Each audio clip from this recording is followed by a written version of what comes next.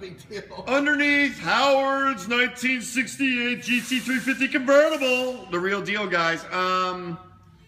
Doctor, what do you think? Who are you talking to? You. Oh, me? You. I'm calling you doctor. Power steering lines look like they're going to be just fine now. Okay. It's taking a lot of tweaking, but we can get it. We got it. Right. We got that worked out. And guys, we've got a rubber boot that failed on the lower ball joint that we installed a couple months ago. So I get to deal with that also on this car. I've already called Howard and asked him if he wants to take the car back right away. We can deal with it later. It's not a major emergency, but you can't re-grease this car right now with that rubber boot, that split rubber boot. Parts will fail, and we will fix them because we back them up, because we put them on. This is the cross I have to bear as a shop owner, and what you have to deal with restoration. Thoroughly test your stuff.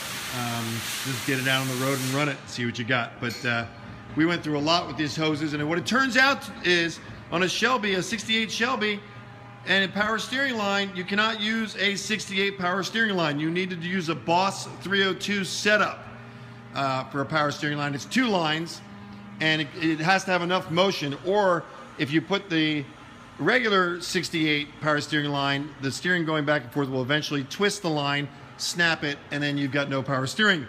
Case in point, what happened here. So take notes. We all learn together. And if you got a 68 and you got headers on her, you're gonna need a Boss 302 setup line. It's a dual line system to run the power steering, or you will split your 68 power steering line. Please make a note, and you won't have to go through what we're going through over here at MustangMedic. Remember, we take the frustration out of restoration. You watch us get frustrated, you guys relax.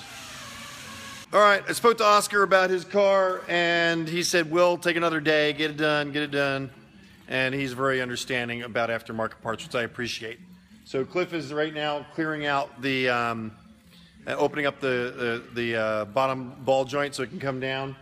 And then we are going to put a new boot on it and be right as rain. Who knows? Maybe we'll be able to get it done today for him. That's my hope and desire.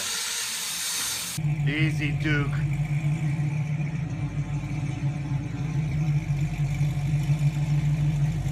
And now it's time to road test the Shelby. Woo! 68, bad boy. We fixed the power steering line, and we found out we had a torn boot. So now it's being test driven. And make sure that power steering line does not give Howard any more problems. There she goes. Smile, Duke. Good boy. Good boy.